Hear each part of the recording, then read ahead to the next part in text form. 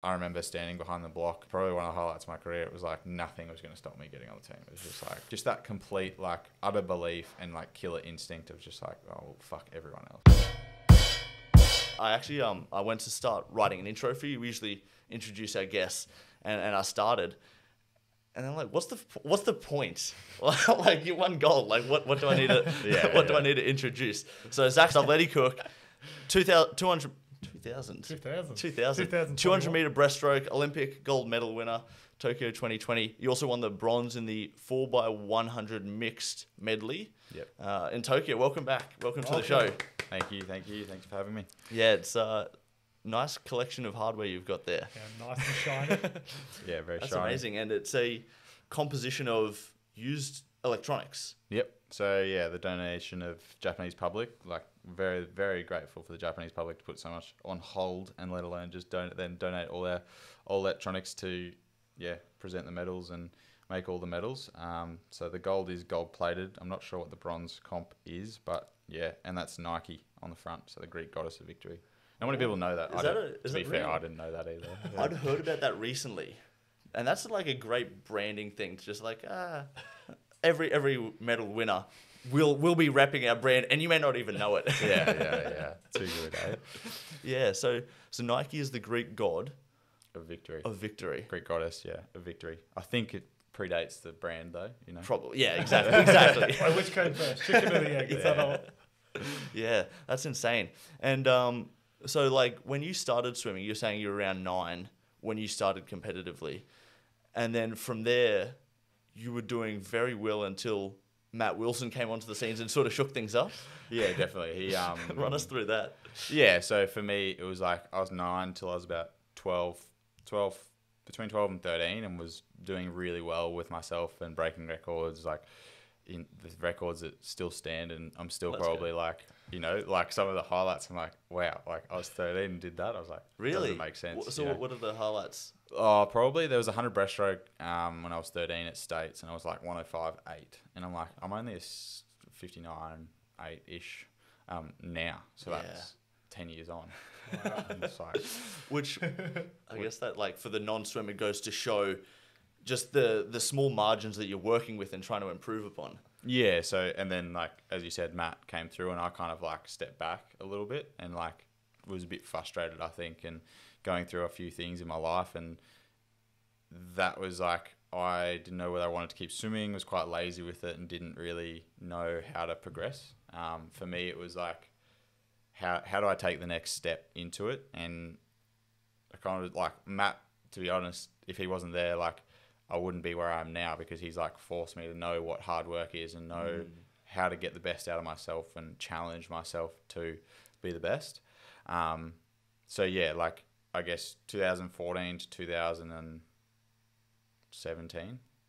No, 18, sorry. Leading up to the Comm Games? Yeah, so after the Commonwealth Games, that's the first time I beat him from 2014. So it was a 4-year kind of project. Wow. I like that, a project. Yeah. I like that. And yeah, it was like we've always enjoyed racing each other. Like we've been racing since we were 9. So, and now we're like, it was surreal to be able to share an Olympic experience with him. It was just like, dude, we've been racing since we're like 9, 10 years old, and like we're both 23, like 22, 23 now, and racing each other. It's like, where are we living? Like, this is weird. Like sitting on the bus, just like looking back and being like, we're both like Olympians now, and like we both had that dream, and we both pushed each other to get the best out of each other. So Wow, that's really cool.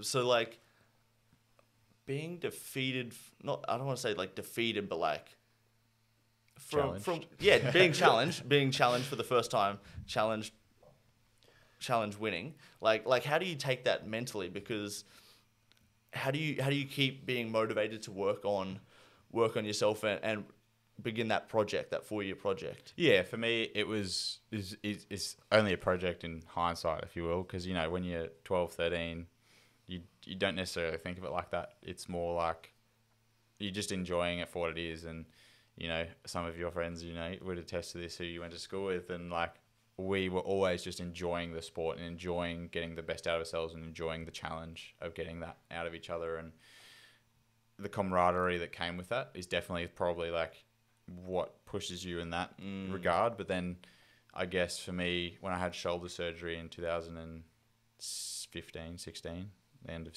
15, it kind of made me go, what do I want out of the sport? And that, like, having those things might be pretty shitty at the time, but it's those things that make you, like, take a step back from the sport and take a step back from those things and go, well, why do I enjoy it? And then what do I want to get out of it? And for me, that was one of the first kind of turning points where I was like, okay, I want to keep doing this. I don't want to stop and just kind of be like, well, that's enough. And I want to push myself and get the best out of myself. So for me, that's what motivates me day in, day out, is like getting the best out of myself. And I've described it as like, some people will get it and some people are like, what are you talking about? But like trying to find that edge where like you're almost like chasing the pain of like the rabbit of pain, like down the rabbit hole, and just like finding where like you're about to break.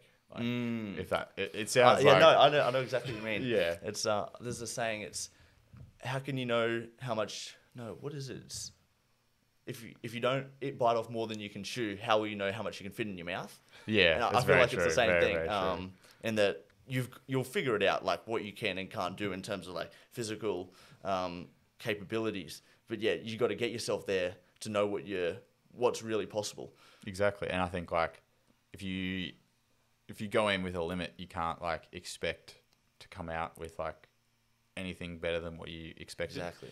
So for me, that's what it is. It's like just trying to push that edge a little bit and like hone in that edge of where I'm like balancing on it. That's kind of the way I try to like visualize it as well, and just like pushing myself and challenging myself day in, day out. And yeah, as you become a senior athlete, that's kind of how it all works. Like you go from training with like when I was at school, it was like a group of nearly 30 people, and then it's like train with a group of 6.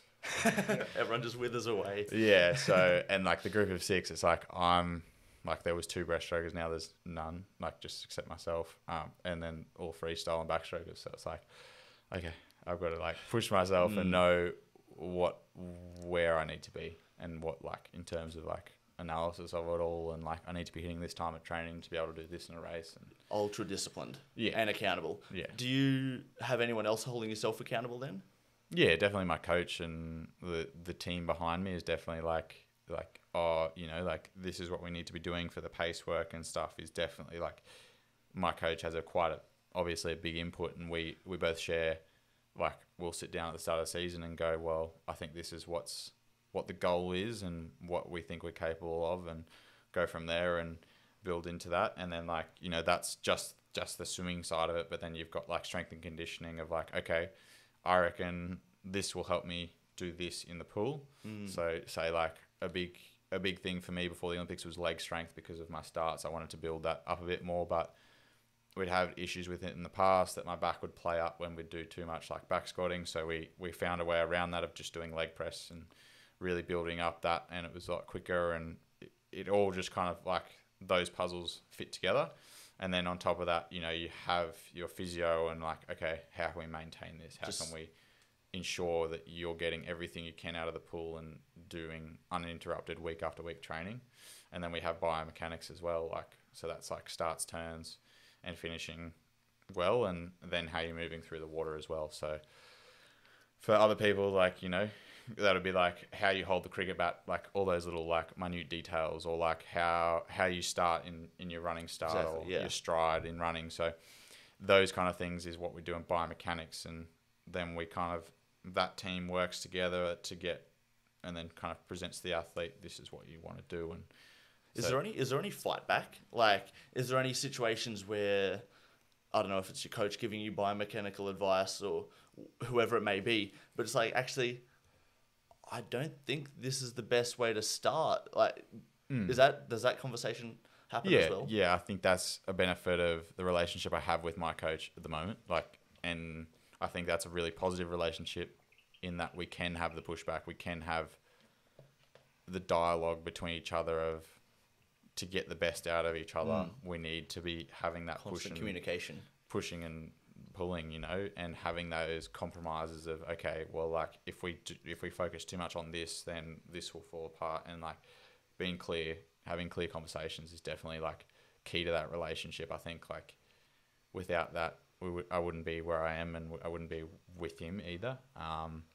So yeah, like there's obviously disagreements. I think any healthy relationship, there's always disagreements, but yeah, it's about managing. Yeah, for sure. How that plays out, and I think like after 5 years with him, so it's been worked. Yeah, it's been like the first 3 years are probably a bit like push and pull, and oftentimes we'd get quite frustrated at each other, and both of us are very stubborn characters, so that doesn't help either.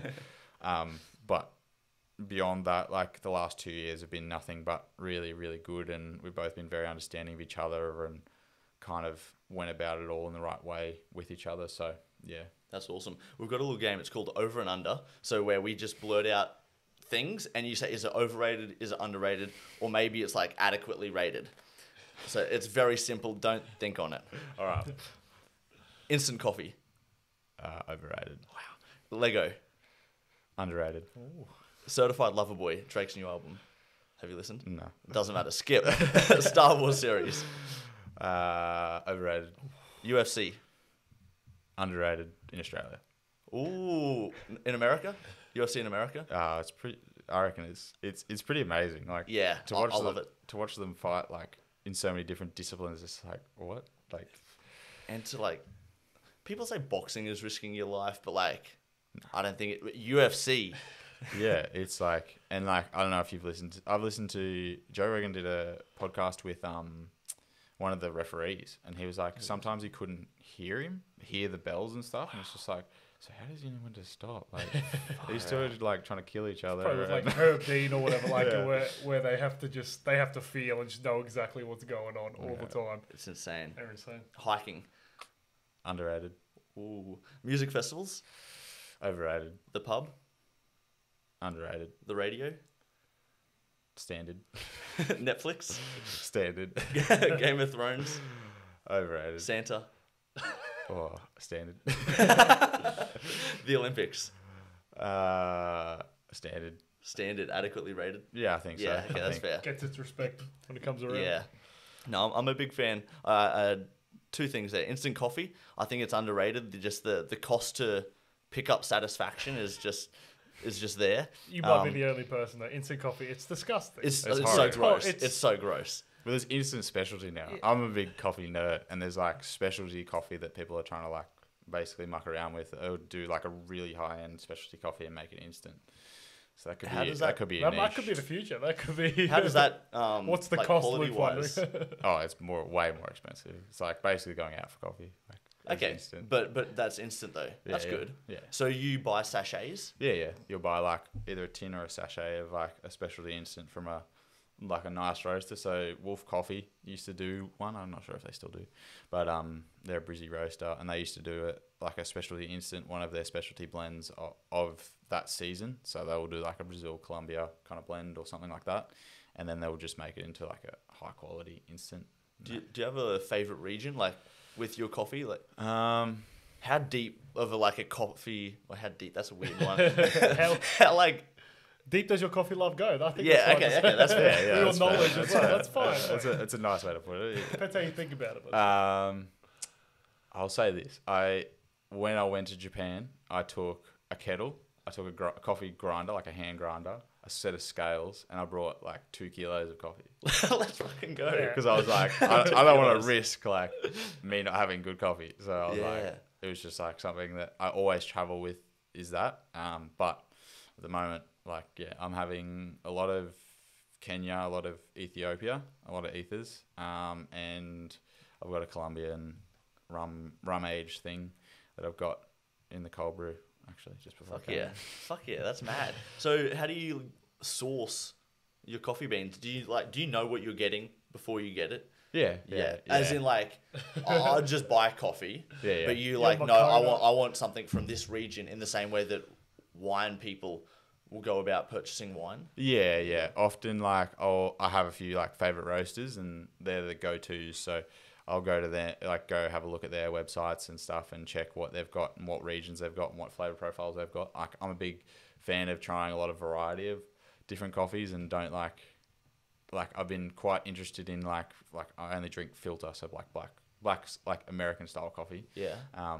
And yeah, I thoroughly like enjoy the variety and having like different flavor profiles. Like say like the one I was drinking on the way here was like a mojito like kind of flavor profile, and it was like it actually tastes like that. It's like yeah. doesn't really taste like coffee. So like it's got that coffee on the surface, but then it has like nice undertones of all different pieces. Still gives you the kick. Still gives you the coffee kick, and you get that feeling. But yeah, is there a particular flavor profile you like to go towards? I'm very like classic like chocolate, cherry, and I don't love the floral like tea kind of coffees, which are like the super high end ones anyway that are really fucking expensive. And it's like, well, oh well, it's kind of good. I don't like them, but yeah, like definitely that kind of flavor profile. Like one of the best coffees I've ever had was like a blueberry passion fruit and white chocolate, which sounds like weird for a coffee, but like the white chocolate was like, you know, when you eat white chocolate and you just get that like the whole coat of your mouth. Yes, Oh, the yeah. full mouth feel. Yeah, it was that. Like, Wow. you have it and you're just like, what? Did I just eat chocolate? Like, it was really nice, and it was like, yeah. where are you getting these coffees from? Because Mostly Melbourne roasters, to be fair. so you just order them in. They're just yeah, like, yeah. because this stuff is sounding good. Like it's sounding better than that. It's a rabbit hole, though. Makona shit that you bring to work and that I sometimes suffer. And like, all right, well, okay. Guess we're doing this. A little bit of milk. Yeah. Yeah, well, I don't go for the milk because I find that it just slows me down. And I feel a bit lethargic from it. I don't know, but I mean, just a dash of milk. Dash of milk will slow you down. I It's a don't know. mindset, hey. Yeah. So why don't you add the milk?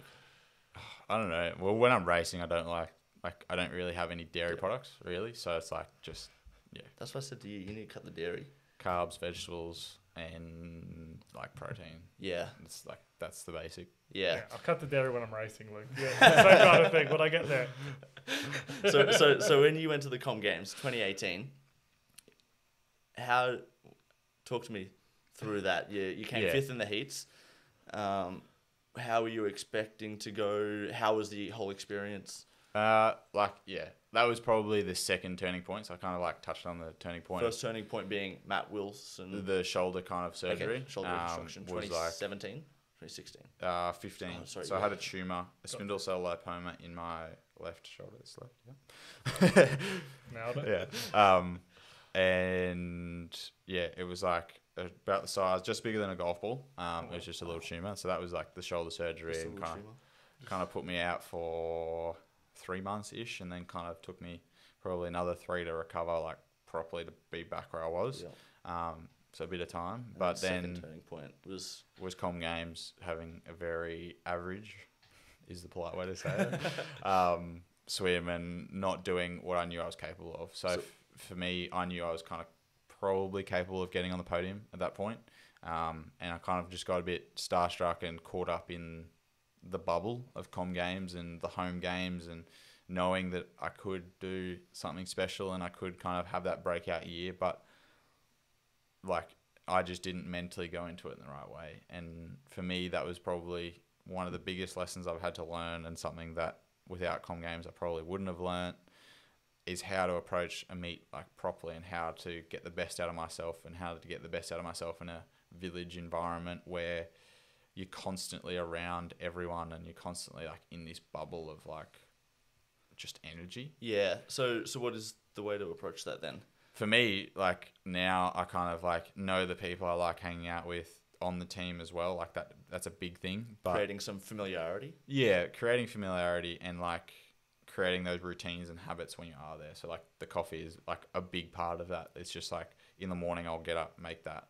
In the afternoon, like before a race, I'll do the same. And like it's very like process orientated. So that's me to a T, is process obsession. Like that's me. Yeah.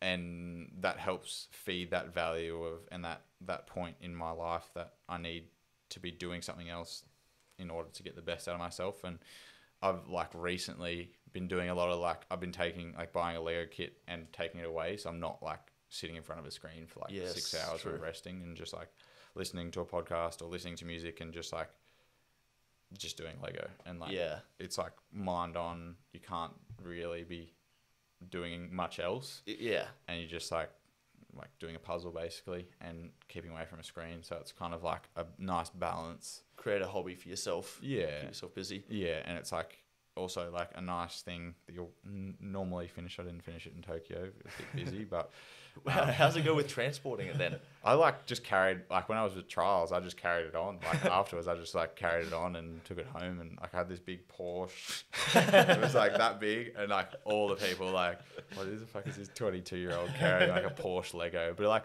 a couple of the Qantas people were like, oh, that's fucking sick. I was like, yes. I think it probably helps that you got a gold medal. Like they can't exactly like diss it. You work something out. Lego's got some kind of correlation to this. Yeah, it was yeah, so that's what I've like learnt from Commonwealth Games. It was like probably a big low point too. Like I came back after Commonwealth Games and was like, oh, do I really want to keep doing this? And it was like I was depressed. I like came to training, was having panic attacks, anxiety attacks, and like my mind was just like, how the hell can I just get out of it here? And that was like, I think a combination of a few things, like not being successful, kind of like not having much else going on in my life apart from swimming. Yeah. And not having that balance that I've built in now, and something to kind of be like, well, if I don't have this, I've got this. So now that's definitely where I'm at. But then I was, all eggs in one basket. And in saying that, I kind of like had that turning point of like, because our Pan Pacs is about 3 months after that, after Commonwealth Games. So we had a fairly packed program that year, and I kind of like was like, all right, well, I'm going to throw everything at Pan Pacs, try and get on the team, because it's actually harder to get on the Pan Pacs team than it is in the Commonwealth Games team. So to get on the Pan Pacs team, you have to be in the top 8 in the world, and to get on the Commonwealth Games team, you can't have to just be top 3 in Australia. So yeah, it's like creating a new goal for yourself to get back fully into it. Yeah, so I said to myself, like, all right, like at that point I was working still, like most weekends, occasionally like during the week, and then I was studying, probably not where I wanted to be, or not what I wanted to be doing, and I thought I wanted to be doing that, and I was kind of like in that transitional period of your life when you kind of finish high school and you're like, oh, which way is up? Like, where am I going? So for me, that's where I was at, and the combination of all that and getting caught up in the hype of Commonwealth Games, and then I remember how nervous I was, and like walking out and going, oh shit, and then like just diving in and knowing that I'd swum that race over and over in my head before I even got there, and it just was not a good period. And then beyond that, I like kind of said to myself, all right, well, I'm going to do everything I can for Pan Pacs and throw everything I can at Pan Pacs, and if I land where I am, that's what I want to do, and we'll reassess after that. So kind of like pulled away work, kept studying very part-time, but kept a little bit of balance, and then kind of threw everything at swimming. And then I was like, I remember standing behind the block at Pan Pacs trials, and probably one of the highlights of my career, it was like, I can just remember the feeling. It's like nothing was going to stop me getting on the team. It was just like, you just like, I like just that complete like utter belief and like killer instinct of just like, oh well, fuck everyone else. I got goosebumps right now. That willpower. Like after having that shit experience, it was like that was the real like, all right, I can do this, and moving forward. And then like Pan Pacs, obviously I had quite a bit of success, and it was kind of like my breakthrough meet, and like that was for me just like compounding on proving to myself that it was like I was possible to put my mind to something and keep going with it. So yeah, like for me that was such a big year for me, and such a big turning point in my career, and something that definitely has helped me to get where I am now. So it was mainly like driven by your just internal belief. That was the main motivating thing. You're like, it was your own willpower. You didn't like source other people saying, no, you got to keep at this, you got to keep going. It was mainly you being able to tell yourself, no, I want to keep going with this. Yeah, I don't want to say that like the people around me didn't help me at all, because like without them, I definitely wouldn't be here. But in saying that, like the support network I have is very much like they'll love me no matter what. I guess it's too comfortable. It's a comfortable. It's a great environment, but that's what you like. It's ideally what you want, and if you've got that own internal drive, you'll push through. Yeah, exactly. And I think they kind of knew that I had the internal drive, and they were definitely there for the bad times and the good times. And that's the thing. Like they love me the same, no matter whether I'm successful or not. Like it's not like anything changed in that part of my life. They were just there, more supportive than ever, and knowing that I wanted to get to Pan Pacs and I wanted to put everything to get there, they fully supported that, and that was something that I'm very grateful for. So, yeah, like, they didn't necessarily go, well, like, I know a few people, like my partner and mum and dad all kind of, like, said to me, you know, like, you can do this and you've got this, and they never doubted. But then it was like, to get yourself over the line, you know, like, my coach said to me something before the Olympics, it was like, one's enough. And it's like something that's, I don't think, said often enough, that it's like the pressure of yourself, that's enough. Yeah. Like, Yeah. you have enough internal voices that it's just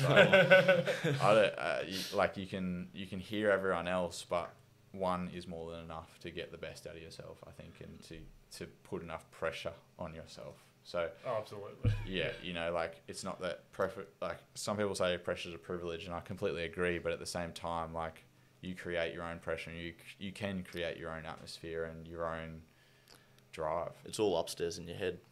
Yeah, and sometimes it is just like, in that race in particular, it's just like, well, I know I can do this, I just need to get out of my own way. Did that take that mindset up on the blocks? Did that take months to harness that energy, or was it just something that showed up?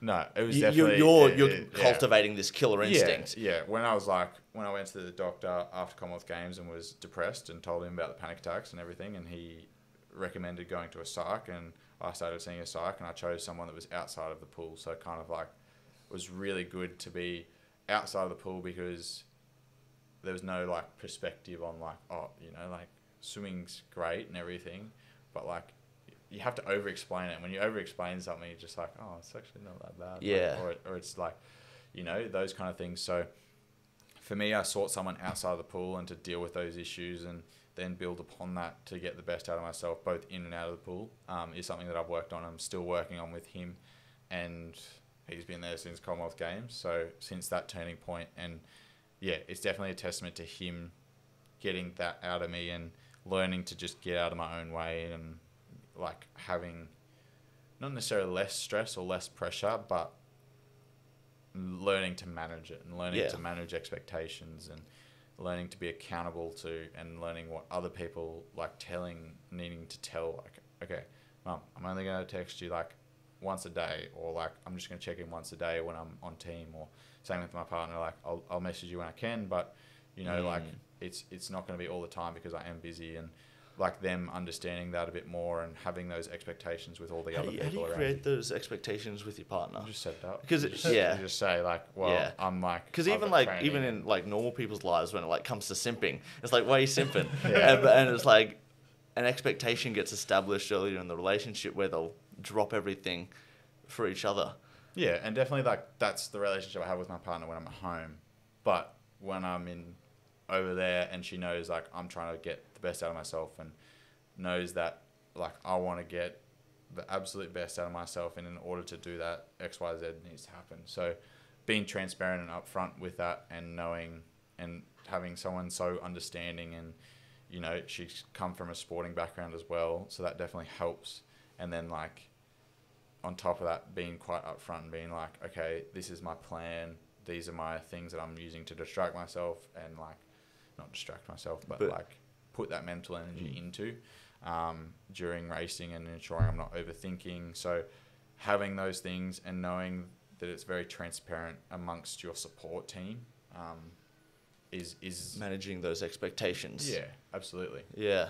So then you do well in, you're on the blocks with that killer instinct, pull that off, and then what's the next 2 years, 3 years leading into Tokyo? Yeah. 3 years, yeah. 2021, yeah. Yeah. So yeah, after Pan Pacs, it was kind of a bit of a like, wow, like, I don't know, like, I still don't think that's the best out of myself, and wanted to keep progressing, obviously. And then we had World Championships in 2019.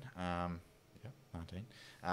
And we kind of wanted to be in the top 5, because we knew that would be a good placing to get the best out of myself at the Olympic Games. Like, it'd be a good progression, because I'd never been to World Champs. Like, it was another step up from Pan Pacs, and there was a lot more people involved. And yeah, like, I know that it's like Pan Pacs, and the progression kind of was Pan Pacs. Like, Commonwealth Games is like kind of our lowest tier, and then it's Pan Pacs, World Championships, and then the Olympics. That's kind of like the tiered system of swimming, and for a lot of the public probably go Olympics, Comm Games, and then like World Champs, Pan Packs, but it's like kind of like almost flipped.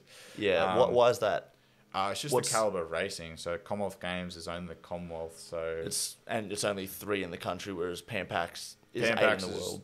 The top. Yeah, you have to be in the top 8 in the world is qualifying for Pan Packs. And then why isn't like Pan Packs shown more? Like, why isn't getting the same coverage then? Like, I don't know.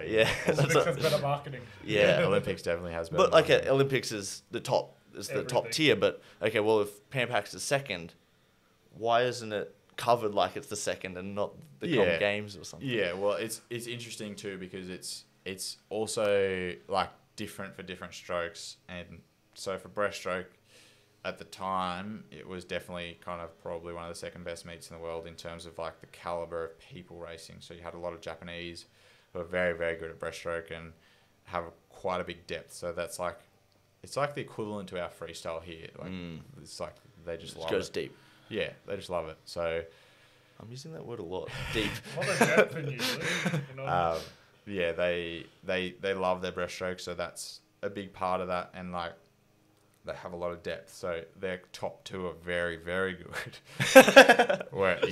So having that, and they had the world record holder at the time. So yeah, like that's where that comes from. But I think in like backstroke, it's a little different, and then like, you know, for the freestylers, there might be a couple more Europeans or so then it becomes like world champs is another tier up, and at the moment it's probably is, you know, Olympics, world champs, Pan Packs is third, just because like for me there's a lot of Europeans that or aren't like there's no Japanese or Chinese in the final, so it was all European.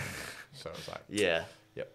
If you were to predict yourself, like personal biases aside, how would you have predicted that race, the 200-meter breaststroke race, to go down?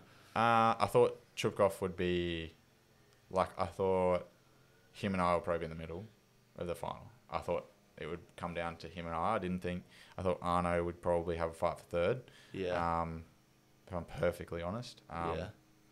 And when Chupkov didn't look great in the heat, it was it was interesting, and it was just interesting to see the field. Like there was 6 206s, and coming out there was 1. So it's quite interesting to see how it all panned out. So I guess I expected there was going to be a few more people into the final. So I thought Matt would be there. I thought Shoma would be there. I thought the other Japanese breaststroker would be in there. And I thought Chupkov would be right up there, hoping to break a world record, which I'm sure he was hoping to do. He probably had those intentions. Yeah, like after seeing a heat and a semi of him, it was like, I don't know where he is. And him being on the outside was actually quite scary because I was like, I have no idea what he could do. What the plan is, yeah. Yeah, like he could be just foxing heat and final and just fucking obliterate everyone. So that still happens, because I wonder, because in swimming the margins are so small, like does that foxing happen? Yeah, it happens for sure. Definitely. Like I know that it's a fine line though in swimming. Like yeah, like you're playing with like tenths and like milliseconds. Yeah, absolutely. And like you probably saw that even more at the past Olympics because we had our heats in reverse. So the night is typically people swim a little bit faster, just because they're more awake, a bit more alert, and it's just that's the way it happens. And that's where it falls, and that caused the heats to be a lot more condensed. Yeah. So that top 16 into the semi-final or top 8 into the final for the next morning was always a little bit closer than basically since 2008. Yeah. So 2008 was the last time they kind of raced that way as well. So yeah, that was the same pattern, which was good to know. Yeah. Interesting. Yeah. That's really cool. So I feel like we'll go back a little bit to Adelaide, the trials. How was that? You take out number 1 at the trials. You did like a 206.28, was it? Yeah. I feel like only then were people starting to go, oh, okay, like this guy could be a medal contender. How did that feel for you? You're like, guys, I've like been here all along. Like, Yeah, it was kind of nice to prove to myself that I could, like, that swim was in me. Because beforehand, like, even the Worlds, I was like, it was good. Like, I got fourth and was happy with fourth considering the field, but I thought I could have probably gone a sixth then. And I thought probably last year I was training like I could swim that. And to be able to prove to myself that I could do it, and that, like, what I'd been building towards, like, each swim throughout this season was there, and to see a little bit of the hard work, a glimpse of the hard work kind of pay off. But at the same time, like, I knew that was just the first step, and like, people were all like, oh, like, really excited for me, and I was like, yeah, but like, the job's not done. Yeah, like, I've got to do it. I've got to step up again in another 5 weeks and get the best out of myself again. So for me, it was definitely like obviously quite a high, but then, like, managing that was quite not a. How do you bring yourself down after that? To go, okay, go back like, to training. Yeah. That's pretty humbling. Like, when you come back, you're like, oh, that's right. Like, it took all of this to get that. Like, it's easy to forget that, I guess. Like, when you have success, you're like, oh yeah, this is sick. Like, I can keep doing this. But and it's probably harder now.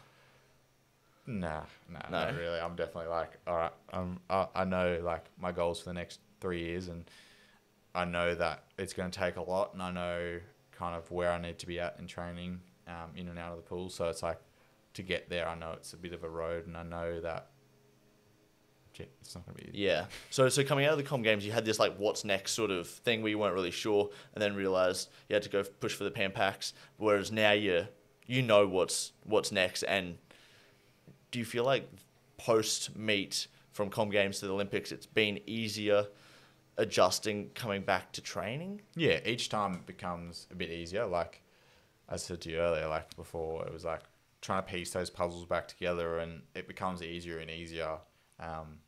Like, obviously, Pan Packs was a little bit weird, because it was like I was expecting to go there and just do my best. I didn't know what that looked like, and to come away with a silver medal was, like, quite a nice thing. And coming back, it was piecing that puzzle again together, and that gave me a lot of experience. And the World Champs built on that, and then, you know, coming back from the Olympics is definitely built on that to come back down quickly, and having the reconnection with my partner for the last 2 weeks, and now coming home and unpacking this morning finally.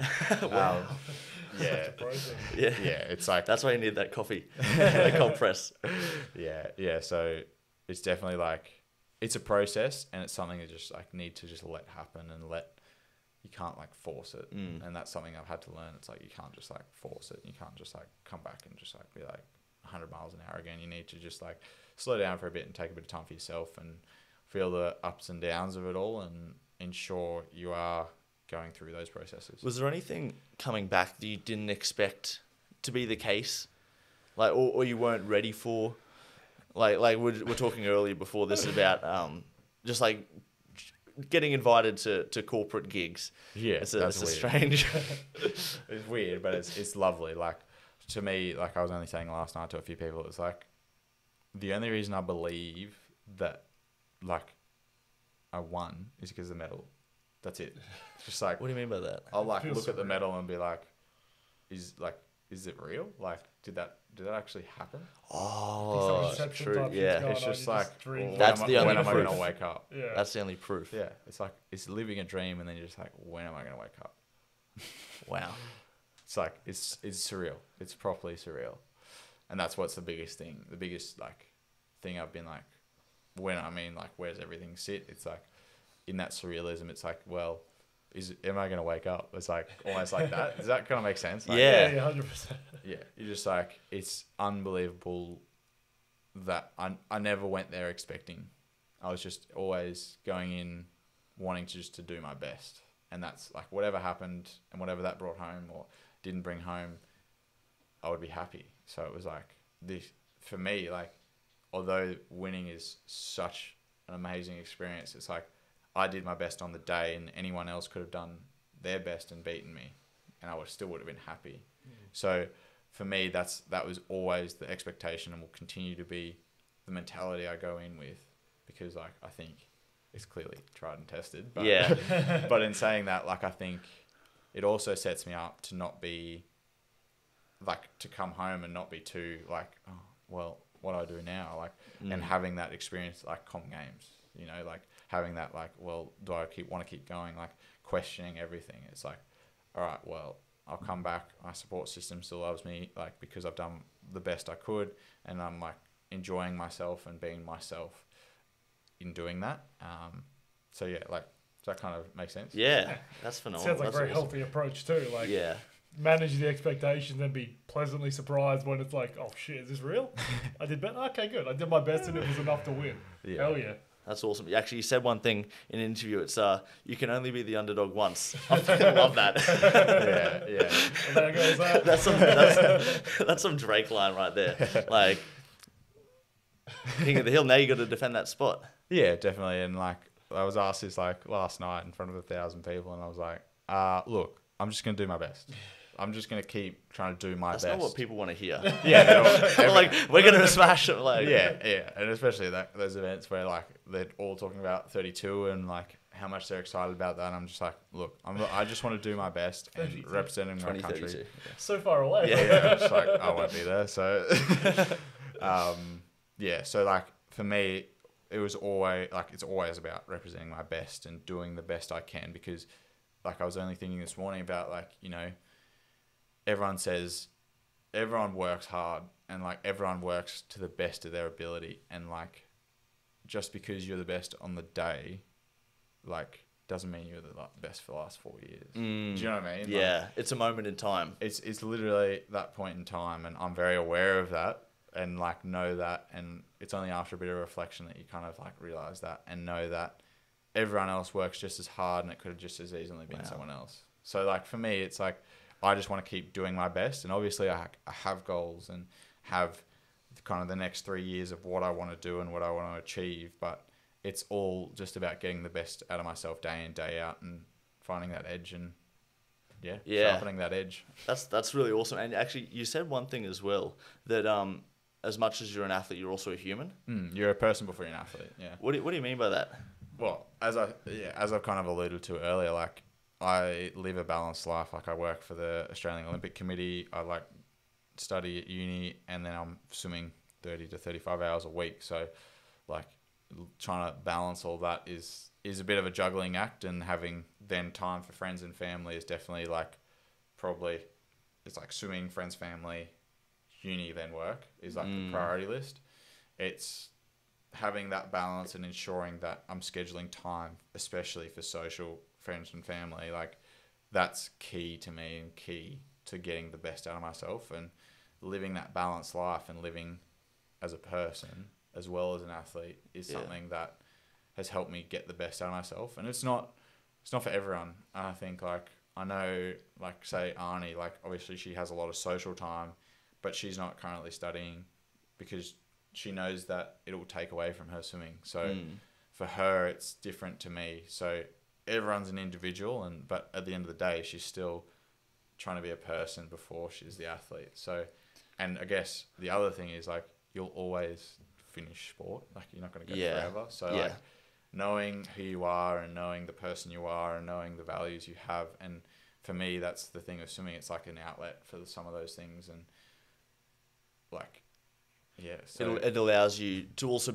be a person. Yeah, it allows you, like, I guess, know yourself. Yeah. And, like, actually explore who you are. Like, when you have those dark times, you definitely know where you're at. You're very leveled and humbled quite often. And that's the thing with sport, like, as well. Like, you know, you are challenged every day. So it's like, and not more than anyone else either. Like I'm not underestimating anyone else and the challenges they have in outside of the sport, but sport is very lucky, and it's very lucky that in this country a lot of people pursue sport because, you know, like it's not life or death. Yeah. Most of the time. Yeah. Yeah, literally, yeah. Yeah. So it's like having that perspective of like you can explore who you are and explore yourself, and then after that you use like for me it's like, well, I know I need to be balanced. So for me, like being away the last 2 weeks on holidays, I've been like, I'm craving normality again. Yeah. So it's like knowing that that's something internal that I crave, and crave that balance and that busyness is something like, you know, like that I've learned from sport. Yeah. But it's like an easy avenue to learn it in, because it's not like I've helped teach you failed life, you know. Yeah. Like, so for me, that's like why I swim. Yeah. Yeah. That's awesome. Do you have any favorite UFC fighters? Nah, I don't follow it that closely, to be fair. But yeah, like I Thoughts on McGregor? No, I like Dustin. Oh, yeah. really? Yeah, hearing his story about his broken hip and stuff, you're like, holy. What's his deal? He broke his hip and like, well, he didn't break it, but he had like extra bones in it, and they like had to fracture his hip and take all the stuff. Wow. It was like 6 months later, he came back. It's like, what are Holy you doing? Shit. Well, I mean, that makes it sound like Connor can come back after a snap leg then. Yeah, but yeah. Well, that was like crazy. But yeah, like to hear their stories and hear like how they progress and how they conduct themselves is quite inspiring. I think like I'm more inspired probably by like people that are themselves before anything else. So like I'm very, very into Anthony Bourdain. Yes. Love watching his stuff. His cooking channel. Reading his stuff. It's like very cool, because he just didn't give a shit about like, he was just like happy to say it how it was and happy to be himself. And like, that's something to be said, because a lot of people aren't. 100%. So it's like that's something that I've like tried to do over the last 12 months, is very much be more of myself. And, you know, like having the confidence to do that is something that a lot of people don't have, and something that a lot of people, I think, need to be more aware of. It's like, it's okay to just be yourself. Like, do you cook then as well? Yeah, I love cooking. Yeah. What do you have any go-to dishes like? I bought a pizza oven. That's like the first thing I did when I went. I was like, fuck it, I'm treating myself and buying a pizza oven. So I bought a like little portable pizza oven that I'll fire up tonight. What's that like? Is that like a wood fire pizza oven or wood or gas? Yeah, so it does both. So it's like about 50 centimeters probably. Wow. Yeah. And then it's like that, like maybe 40 centimeters. Yeah. Tall. Yeah, and it just sits on like some legs. Little portable gas bottle. It's perfect. That's awesome. I love that. Yeah. Do you know Dave Portnoy by chance? Barstool Sports. He does his own pizza reviews at all different joints around America, and he's done like over 2,000 spots. But he's just recently brought out his own frozen pizza. Oh yeah. And he reviewed it and gave it a 10. So everyone's just like. It's made all his reviews like a null now. Yeah. It's just like, well, I'm rating myself a 10, so it's like. Yeah, well, it's very weird, the feedback, because everyone's like, oh, it's impossible it's a 10. Like, the way he's reviewed every pizza has been very strict, and he's had like a criteria for it. But and then he's given himself a 10, and then he's tweeted saying like, disrespecting the Portnoy name, that's his name, like never. Yeah, no, I love David Chang. So he's a American Korean chef, and his story is pretty cool. And like the person he is now, he does a show called Ugly Delicious, and then Breakfast, Lunch, Dinner on Netflix. And Ugly Delicious is like, a lot of people would probably have seen it, but yeah, it's like, I just love his take on like exploring the culture of like a food. So like that's pizza cool. And like going like super deep into what's Detroit pizza like, what's like Domino's, like what does pizza mean to Domino's, what does pizza mean to someone in Naples. It's like it's all pizza, but it's like it's got its own story. Yeah, each has their own story, and he goes through like fried chicken, steak to like, and he kind of like explores those foods, and it's very fascinating, and like kind of takes that Bourdain-esque, if you will, like his parts unknown of like not just talking about the food, but like the country and like the cultural influence of like why the food is that today, and because of political situations, because of like who's conquered, who's like been there in the past, and like the trade routes. It's like, it's just fascinating to see like people like that, and like him just be himself, like the challenges and struggles he would have had growing up as a Korean American, like, you know, like it's nothing of what I've had challenges. Yeah. So it's like, and him just having the confidence over time, like you hear a bit about his story, and like him not having the confidence, but now having the confidence to be himself, and like it's like, it's amazing, like then the success he's had by being just himself, and like it's like something to look up to. Yeah, absolutely. Yeah. Because it's such a strange thing that like you have to have the confidence to be yourself. Yeah, that's a good Like it's a difficult thing to actually be authentic, and Yeah. like because you're so worried about what other people think about it. But like, there's so many lessons you can learn from like a Bourdain and Yeah. like I said, it was David Chang, was it? Like, just people are drawn to the authentic more than It they are does to shine the fake. through. Like Bourdain show was the best Yeah. because he was just Yeah. so himself wherever he went, and you're drawn to it. It's fascinating that now we buy into all the fake beefs and all the fake fights. And for whatever reason, that's entertaining. But Yeah, but authenticity even always that- comes through, doesn't it? Always comes Even through then the top. though, like you watch the Paul brothers like doing all the fights they're doing, and it's like that's also inspiring. Like they're just like being like, well, like I can do that too. Like Yeah.